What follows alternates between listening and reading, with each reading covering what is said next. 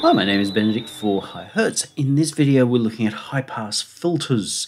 The question specifically was how to use a high-pass filter when mixing. It's funny, I know these questions are popular and a lot of them come out of questions that get asked on Google, but the questions themselves are slightly broken. And as I've said before, I think it was in the EQ video, if the question's broken, the answer has to be broken. I see people answering these head on and answering them literally, and you go, that is not how it's used or not how you really mix. The question should always be, why use a high-pass filter when mixing? What's the purpose? What am I trying to achieve? So I'm going to start by giving you a little sense of why we might want to do this. You might want to listen carefully. I assume that you're always using your studio setting when watching these videos where I'm showing mixing and what have you. If you're not, well, you're probably not going to hear anything. If you're not hearing something, it probably means that you haven't tuned your brain to hear these things. To me, they're very pronounced. To you, if they're not, you've got to tune your ears. Now, some people are never going to be tuned to that. That's fair enough, in which case your answer is, I'm not really a mix engineer. I'm a guitarist, or I'm a singer, or I'm whatever you are, be that. But understanding what is being done when people who are good at this are doing it is still a good thing to have. So let's move forward. Here's a piece of music. Here's a little piece of music as though it's coming from a phone speaker. Why? Because we can still actually hear the issue that's happening here. I'll run this again and give you an opportunity to hear the issue. What's wrong here? Apart from the fact that you think it sounds terrible and gutless. That's because I've made it sound like an iPhone speaker.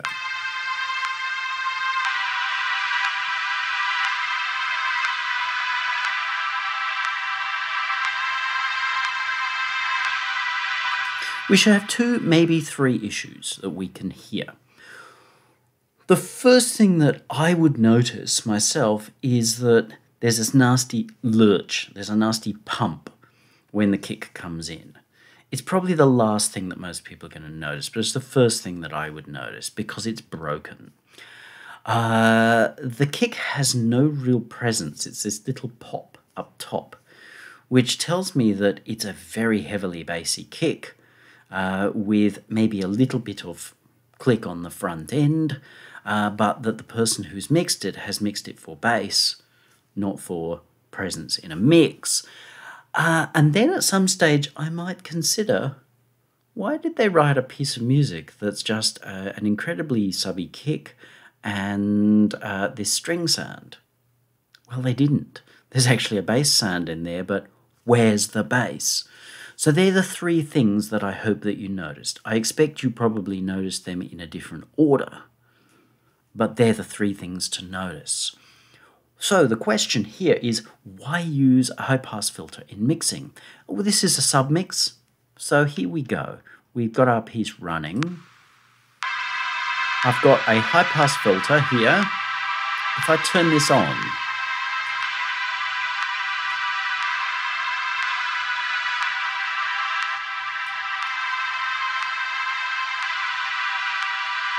can you hear the difference?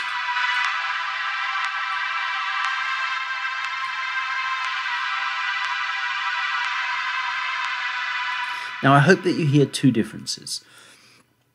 One is that the piece suddenly got a little quieter. And two is that most, if not all, of that annoying pumping has now dissipated. There are two advantages here. One is that the annoying pumping has dissipated. And two is that it's got a little quieter. And you're going to go, but we never want quieter, Benedict. Yeah, but too much of a bassy mix is actually using too much bottom end. So, seeing we've got that level back, peaking at about -8 or about -7,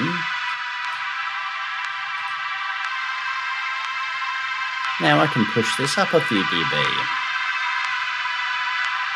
So roughly 3 dB. That or that.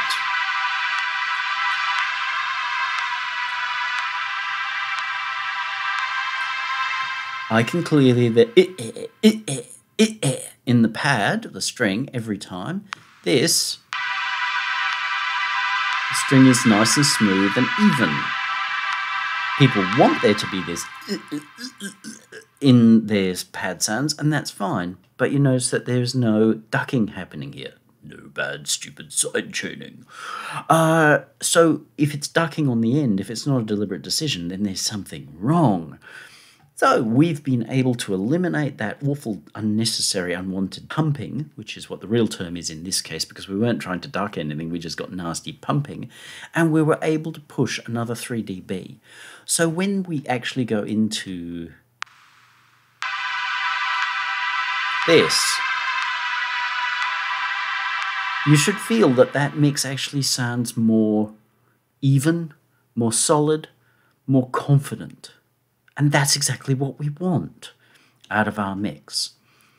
So this is a case of having used a high-pass filter and allowing ourselves to add some more level. High-pass filters. Why would we use them? As we see, if we've got an overly bassy or muddy mix, we might want to use a high-pass filter to actually roll off the stuff that's down below. If we can't tell that we've got an overly bassy or muddy mix, and many people cannot tell this, which means that they haven't developed their brain, their hearing, their understanding of what makes a mix work, then a sure sign of that often is that you just can't get your mix loud enough. You see how applying the high-pass filter here allowed us to put another 3 dB on and come out with the same numbers up top here, our same peak levels, whilst actually giving us a more solid, smooth, comfortable feel. And that was whilst we were in iPhone mode. So high-pass filtering is used a lot to reduce overbassiness that in effect simply makes a mix muddy and wastes a lot of level. So we can see here that the difference between this and this is really 3 dB. So by doing this, I can give myself 3 more dB, as well as making the mix sound more even, more smooth, less broken with that ghastly pumping. Let's look a little bit about what a high-pass filter is. We'll open up this guy here. Now you can see a high-pass filter in action here. Oh, look at that. That's a little brutal and gruesome. We're used to low-pass filters that do this. High-pass filter is just like a low-pass filter. Let's get rid of the gain. Only it works upside down. So it lets everything above itself pass. Low pass lets everything below itself pass through untouched. Everything above gets rolled off. High pass meaning everything above this point gets discarded, and this is kept. They can, when used poorly, give you a very anemic sound. In other words, sound like an iPhone. This is simply because little tiny speakers can't reproduce much below about 1K. You can have different roll-offs, as in how much they reject what's below. You can see here, much smoother. So with a 12 dB roll-off, meaning that there is 12 dB down as we move an octave. So if we put this at 100, there we go. Then at 50, we're at roughly minus 12 dB. These things are never exactly precise, and the lines that are drawn here are never necessarily what you're really hearing, but give or take, at minus 1 octave, you should have dropped 12 dB. If we move to a 24 dB, then we should have dropped 24 dB, which is off the scale here, which is fair enough. That's probably about right. And at 48 dB, we have dropped 48 dB over that octave. So 100 to 50 is an octave. We have chopped an awful lot off. So we can get very aggressive, and there are times where each of these is appropriate.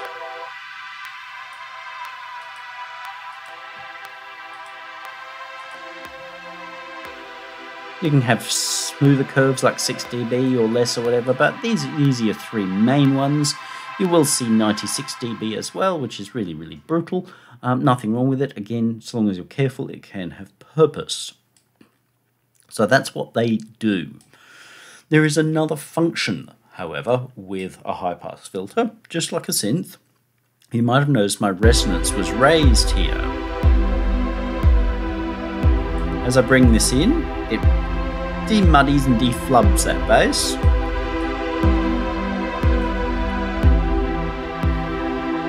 But we start to lose bass as well, we lose punch.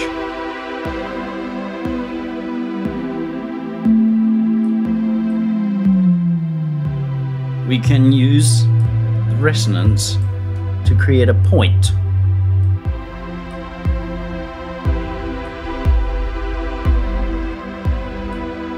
I've spoken about this before, so now what we've done is we've reduced some of the sub that you need a sub to really hear properly, and we've now raised that kick from being really low.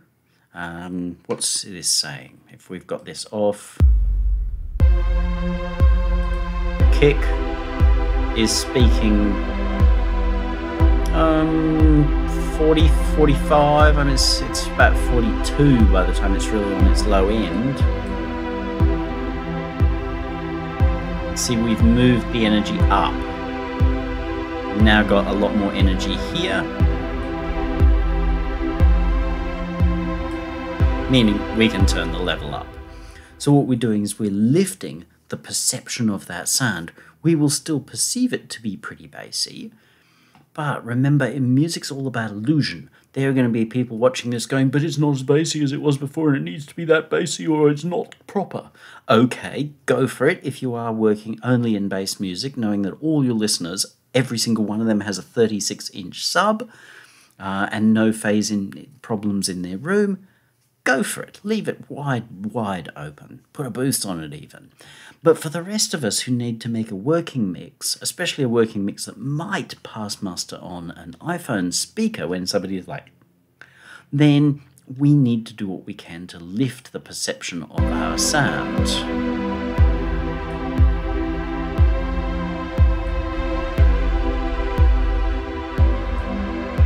So we lift that up a little bit, and we can use a high-pass filter to do this. This isn't the best for doing it because it's only a 12 dB roll-off, but it does show you that even with a soft filter, you can really change the feel of what's happening there. So your high-pass filter is quite simply about taking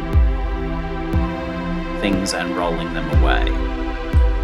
You can then, if it's got a resonance, create a peak around that.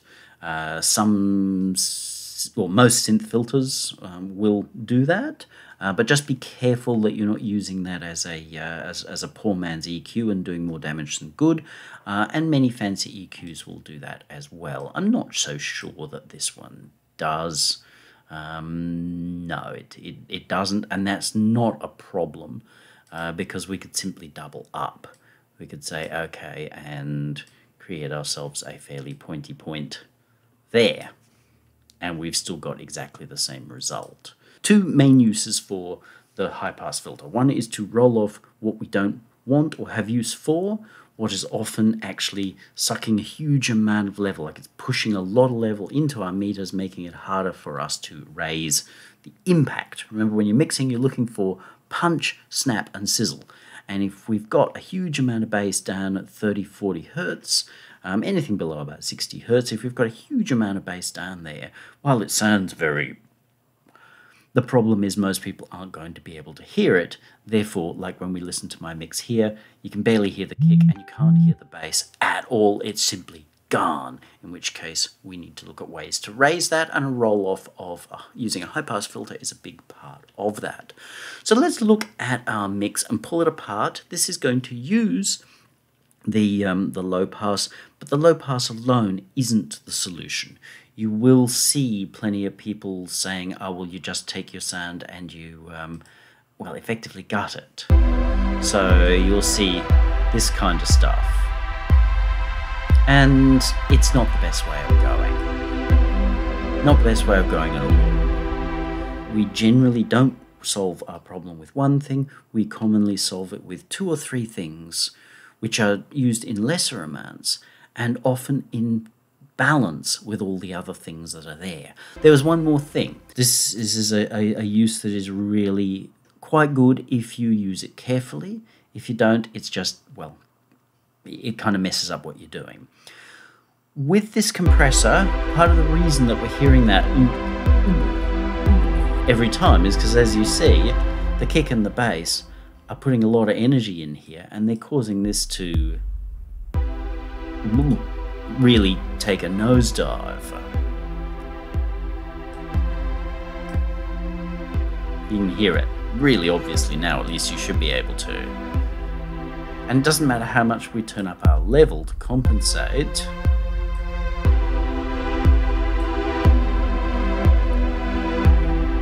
That string, which is supposed to be smooth, just goes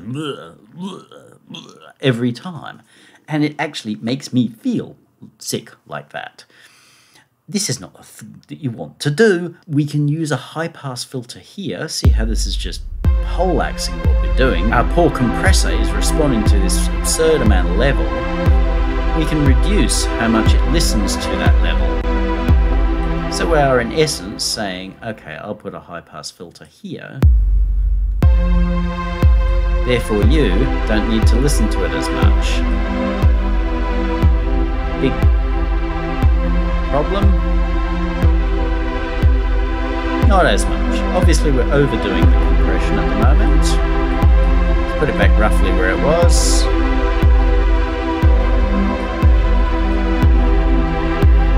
So even there, if I pull that up to 100 Hertz, which is, as I say, something like that, there, every image is going to look different, then the compressor isn't listening as much to those great big crazy gobs of bass up there, and therefore we reduce the amount of compression overall.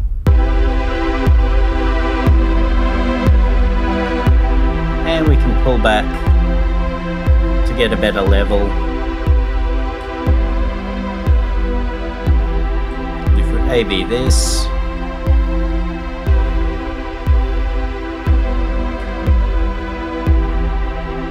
there is still some negative impact, but it is not as brutal as it was.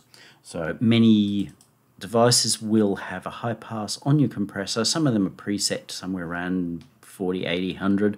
If that's the case, by all means, but just consider that when you're setting up your compression. Do I want this compressor to pull in the whole signal, or do I want it to de-emphasize the amount of bass?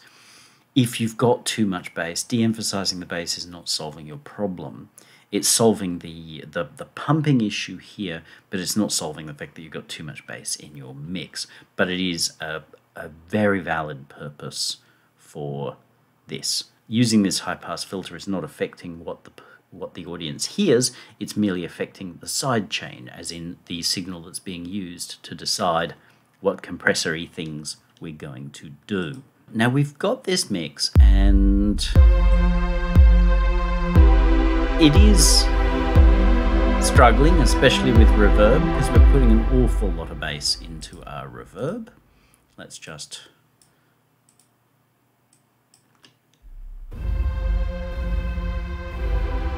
It's not great. That is problematic, which is one of the reasons why a lot of not very good modern mixers will actually pull out their reverb entirely, going, oh, well, that makes a better mix, it's clearer.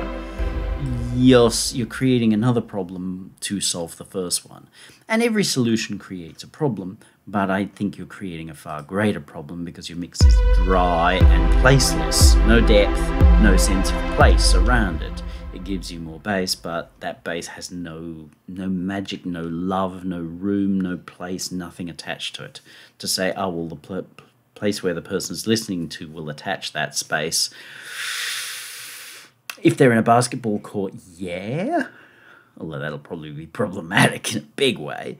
Basketball court's going to rattle with all that bass. But if they're using headphones, buds, or their little iDevice, remember, they can't hear squat, and they just get this nasty, creepy, dry sort of thing. Let's look at our kick and the things that we can do. So we firstly got our kick. There is so much bottom end down there, and while that's kind of cool, it's kind of not helping things. So let's look at, firstly, what can we get rid of in terms of the decay of this. Here, how as I reduce that decay, now it gets too short, it becomes a pop. But our level is going down, so we've got more, we could actually turn that up. But about there, we've still got the sense of that bass there.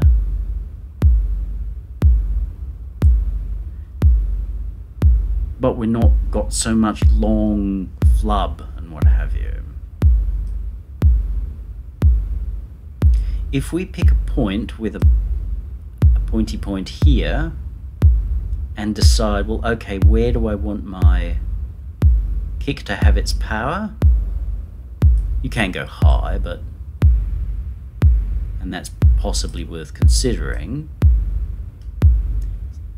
While it's tempting to do this, all we're doing is going right back where we began. That.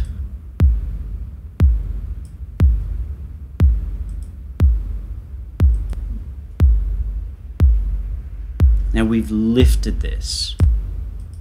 I pop up the image I often show. Headphones are the worst thing that I would ever use for doing this, but I'll show the image again where we mix here in the middle. We do not spend our time mixing sub-subs and ultra highs because most people can't hear them anyway, and if they do listen to on any kind of real world device, then they're not going to be able to hear your piece at all, and then you'll be all like, boo-hoo, I made my mixes, they sound absolutely awesome in my studio, as soon as I put them anywhere else they die. Yeah, because you haven't managed your bass at all. You've been too busy trying to manage your bass because you haven't managed your mids, which means you've over-managed your bass. Yes, we trade off some low kind of stuff, but it's not getting us anywhere. Remember when we had that in iPhone mode, we couldn't hear squat? So if we put that up at 1K, give or take,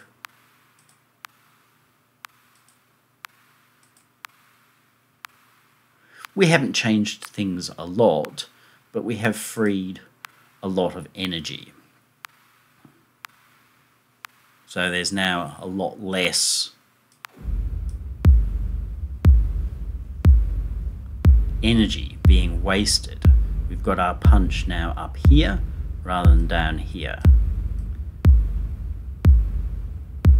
We can even use a more aggressive roll-off if we want, rather than the softer roll-off of this one. But that one's on the masters, so I'm going to leave it at. Let the human brain hear and add that bassiness in. So that's brought us back a few dB here.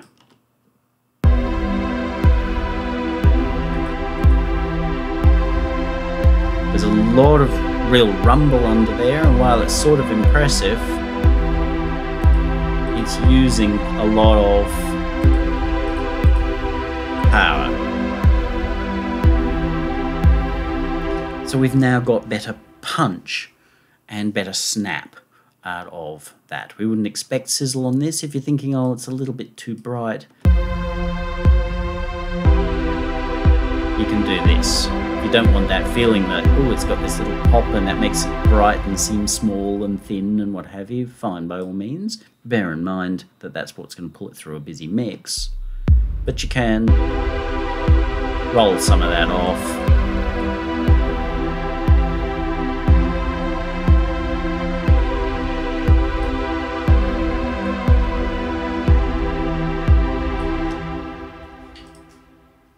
That gives us a clearer sense. Now we've got this fella, subchub. The problem with subchub is that subchub is inaudible.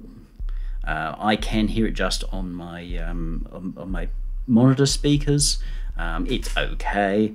I wouldn't mix it, but on these I can hear there's something down there, but I couldn't tell you whether it was in tune, out of tune, whether it had a tune or not. It's just not there.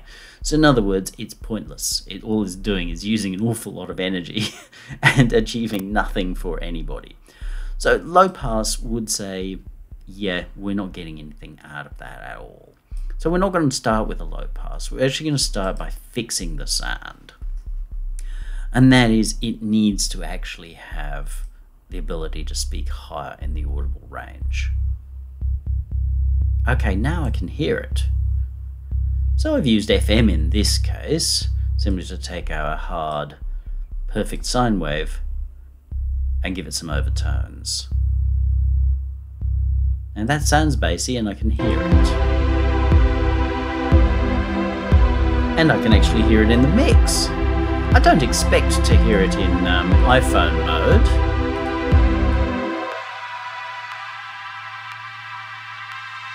So I'll just leave this set in iPhone mode so it's easier. And we'll give ourselves that maybe 9 dB. Can I hear the bass? No.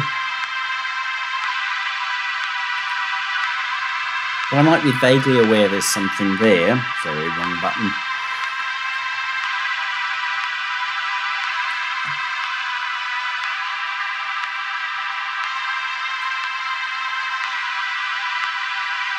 Yeah, I'm vaguely aware there's something there, and that's just in these headphones, even though we've got 1K rolling everything off. So we're still actually got a win.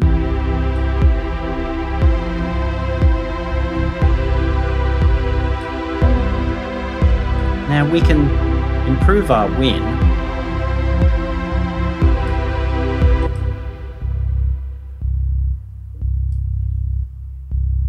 that's not achieving anything. We can improve our win by rolling that off and then by doing this.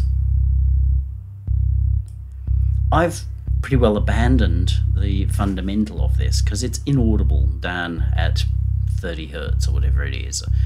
We've now moved our what appears to be our fundamental here to, let's say 70, 65, 70, and this becomes its first overtone, and that's at 100.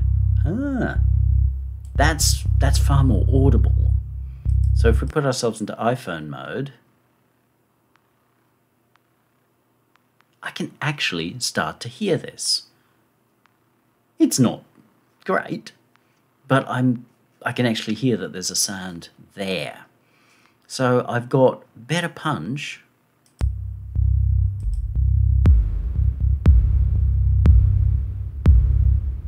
I'm actually starting to define the rhythm that this bass line has.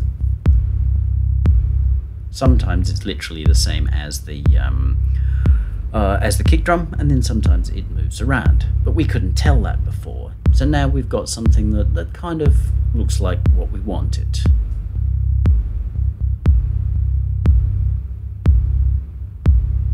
Another common thing is to add overdrive.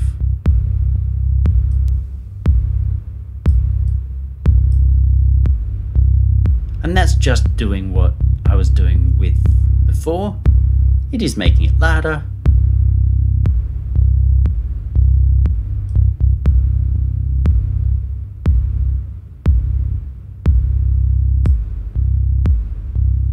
but it is increasing these overtones here.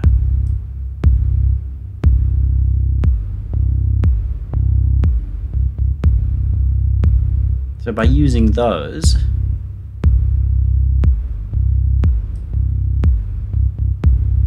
we can actually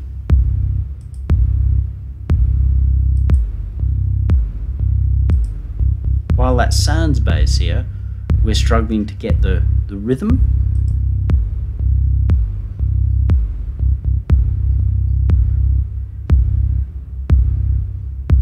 The other thing we could have considered, but you notice it's not giving us the same results. This does still sound more down low. Because we've put overtones in, the human brain hears those overtones and tracks them backwards, looking for the fundamental.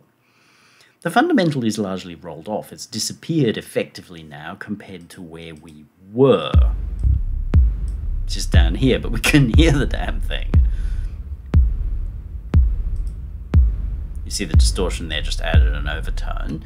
So that made it entirely useless. And now we brought it into the mix. And we can hear its rhythmic activity. That is great. I would suggest that keeping the sound in the mix all the time is unwise.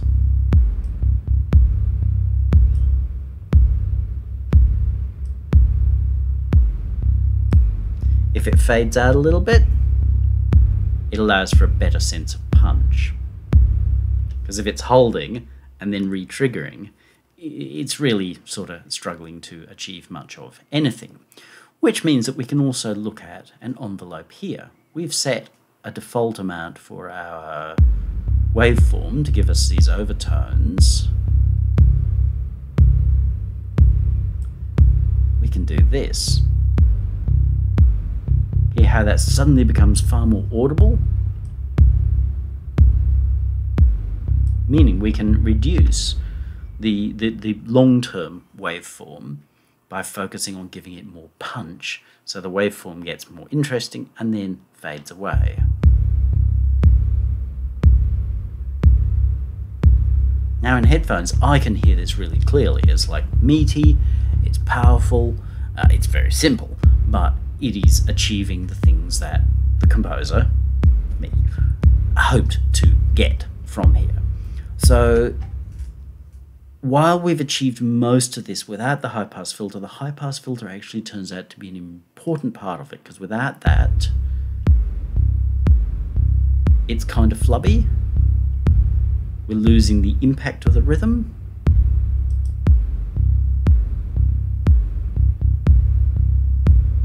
Now that bass is very boom, boom, boom, boom, boom, rather than be and this is why we're using the high pass, because we don't actually get good value out of the fundamental, those really low lows anymore. We've lifted this up into the more workable spectrum. Let's put ourselves in iPhone mode again.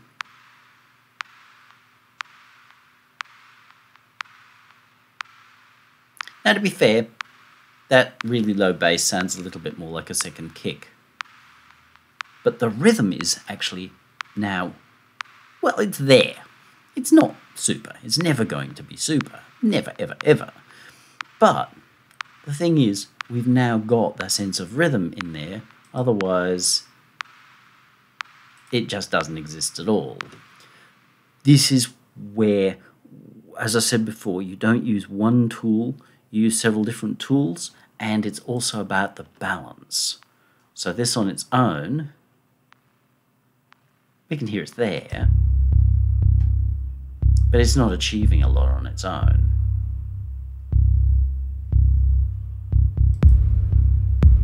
But once we put the kick in and we get the balance right, then we've got the rhythmic results that we want. So a high pass is integral to doing that. Even though we've achieved more with the adding harmonics, if we turn off that high pass, then we lose a fair amount of the work that we've done with adding the harmonics. It's about creating clarity. Remember, mixing is never about making what's there. Mixing is about creating the illusion, having the listener hear and feel what you want them to feel. If you need them to feel 30 hertz, that's fine, but as I say, you need to know that they have a 36-inch sub, in which case you've got to specify on the front of your record must have 36-inch sub or don't bother. Or like, I think it was Meteor, a movie that came out, insisted that the cinemas that were going to show it bought the JBL Earthquake system, which was, I think, put together for, maybe it was Earthquake or Meteor. I think it was Meteor, which was one of those disaster movies, Towering Inferno, Meteor, what have you, and they wanted people to feel this rumble.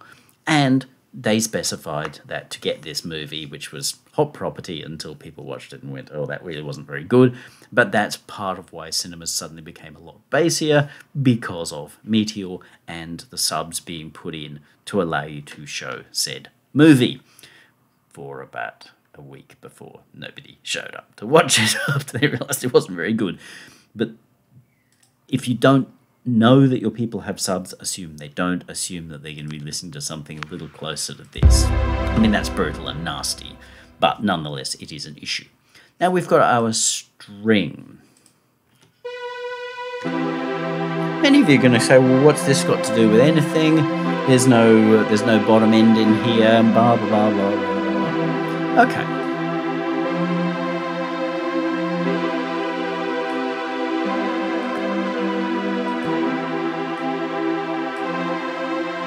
Bearing in mind what this string is designed to do, and I hope you can understand that, which is that it's supposed to be light and airy and floaty and smooth and a little bit silky.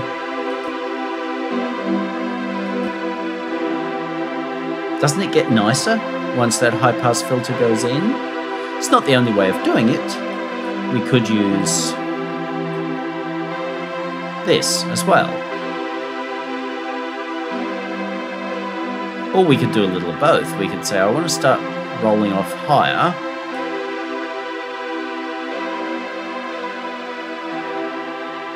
Which is different from doing this, which just kind of gets a little bit harsh and hard. It's not getting us where we want it to go. Yes, it's brighter, but it's not really nicer. So by understanding, well, what do we want to get rid of here? We want to expose these frequencies up here so they become clearer.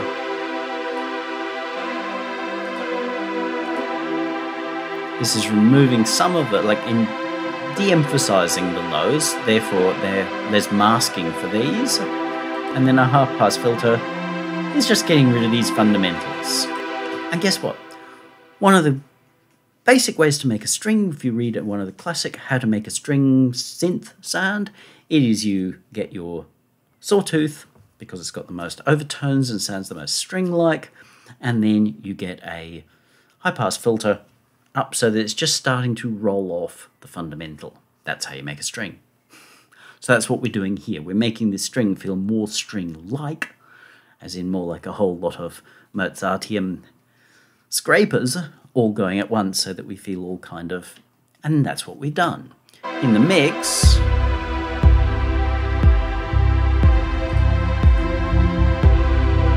Hear how this is interfering with the low end? Because we've picked our bass up and we've actually got our bass sort of happening up here now.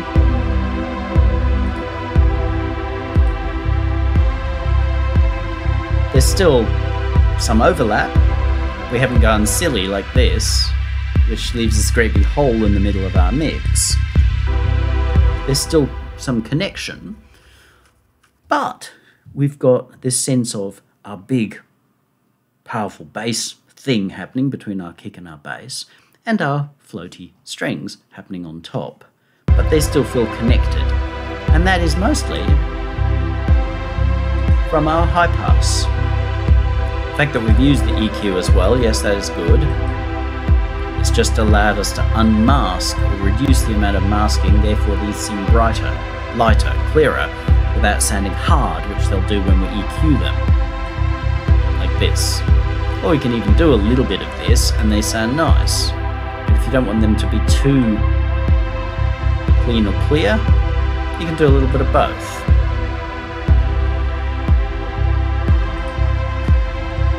Looking at our compressor, a lot less work's happening now.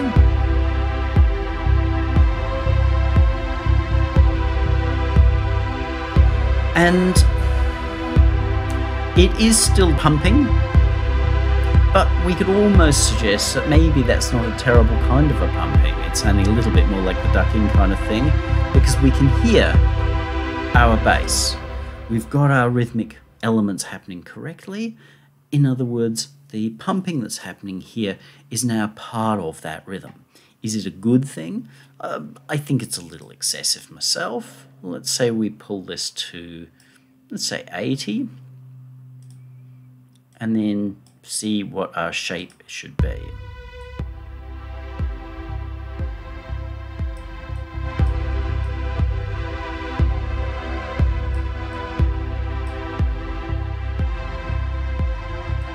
That's going a lot tighter.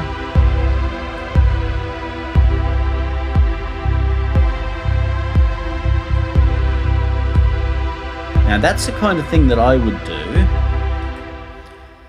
because it's now helped make that bass sound more powerful, majestic, and thrummy. The reason being is that we're using the pumping, but very slightly, not enough to be like that ghastly sidechain ducky kind of thing, but to use the way that we perceive level, volume, loudness, overwhelmingness, to push that string down just a tiny bit. The mix goes down just a tiny bit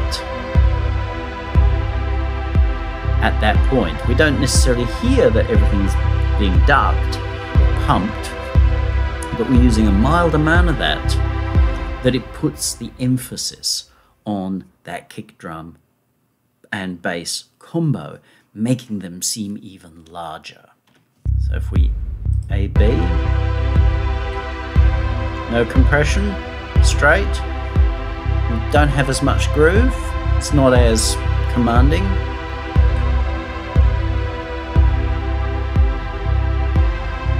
See how it's more commanding, but without that oomph kind of thing. We've got a strong sense of what our rhythm is, and the strings are just, well, giving us some reason to not want to turn this off because it's pointless.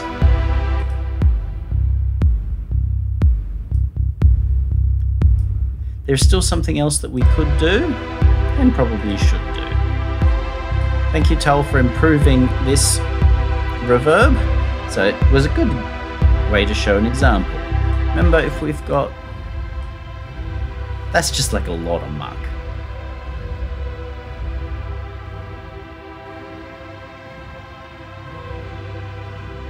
We want to have some bass still.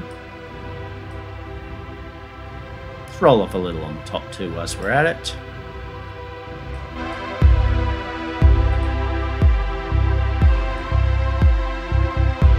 Clear and flat, no space.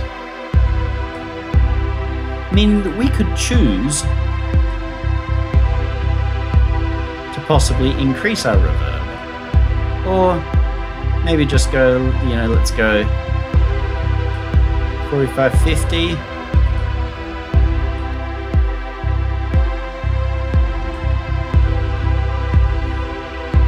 So the reverb is still giving us stuff in the kick and bass, but it's not as flubby or muddy, as uncontrolled as it was before. Let's get up our...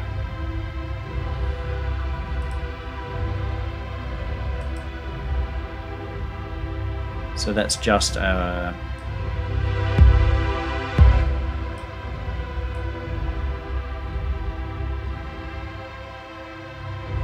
We want that kick and what have you to be involved. I'm going to say somewhere around 50 is probably nice.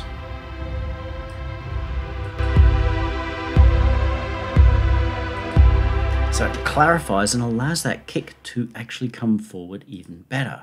So let's pop ourselves back into iPhone mode again.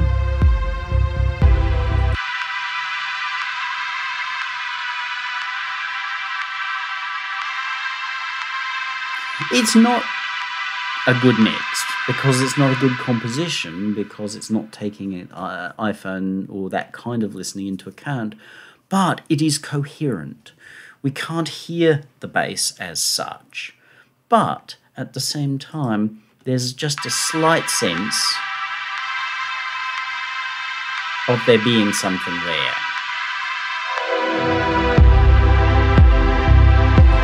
Oops. Sorry, got a bit loud. Forgot about the boost there, but here at 60 Hertz with roll off, we can hear all of this just fine. Yeah, we're losing a little bit of extension, but you know, no one's going to notice the difference. They're just going to be listening to the rhythm that we've got. That's the whole thing. So we have gone from this, which is a bit of a mess and all over the place. I think actually this didn't have that compression in it. So this.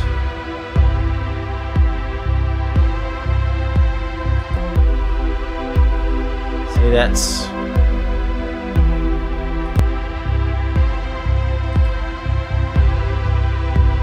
we've given ourselves probably the ability to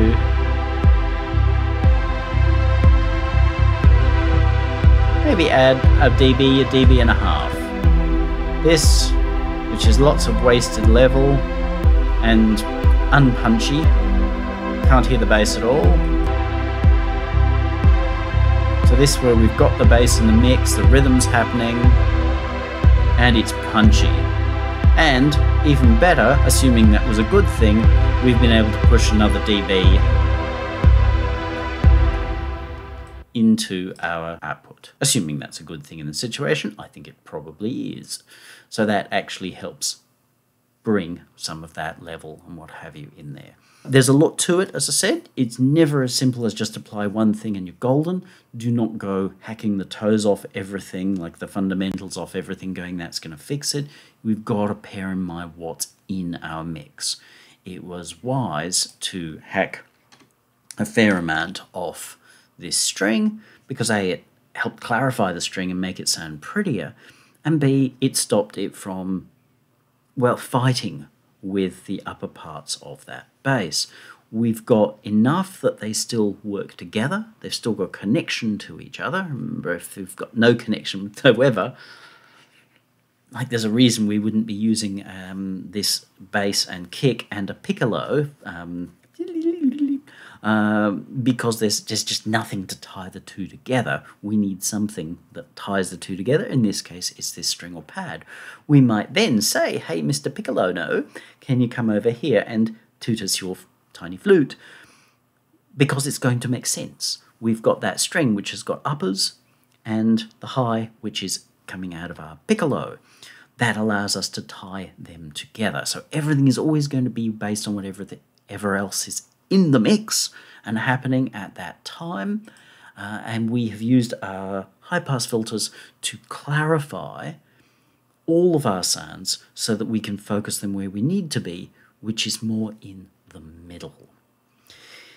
All right, it is one of those things that's going to take time and understanding. Remember, you have to train these, not your headphones. Your headphones are useless. You should throw them away, drive them with your car. But train your ears because you're really training your brain, not your eyes, your brain. And what's inside here is what you're actually training. So it takes some time to do this.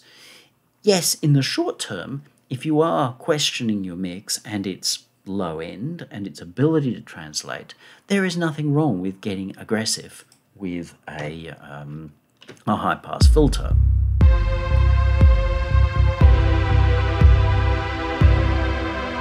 See, I can take quite a lot off that and not lose anything. So we've moved from speaking down here to speaking up here.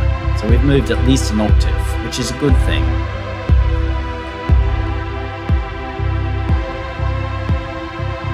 But in your learning, if you're going, yeah, I'm struggling with my mix, and especially if you're struggling with your mix with it seeming like you can never get it loud enough, then try this kind of stuff. And then once you start to be able to hear without that excessive amount of bass, which most people put in because they get their bass like this, and then they go, oh, okay, I know what I need to do, and they turn the bass right up. I'm going, isn't it amazing? It's like, no, you got nowhere to go. So you can bring in your filters and go, okay, now I've got real clarity, and then start working out how to get your things to work where they should. If there are any questions, hit subscribe, please. Fire the question on down below. Please don't ask me to mix your thing for free. I've had a couple of them this morning. Not cool, dude. Not cool at all. I am more than happy to help, but you got to give value for value somewhere. If somebody gives you value and you don't return value, that's commonly the same as me going into my neighbor's house, lifting $50 out of his wallet. There is a term for that. But I am open to answering public questions, which means that if you are asking about your mix, I need to see and hear your mix so everyone else can see and hear your mix, and then we can have a real discussion about that down below. And yeah, otherwise my name again is Benedict. These are for Higher Hertz. There is higherhertz.com. You can pop over there. There's a different channel of information. And if this has piqued your interest, there are a ton of videos, and most of my videos, even my reviews, contain some sort of training stuff. Most important thing is get out there, practice this, and have a great day.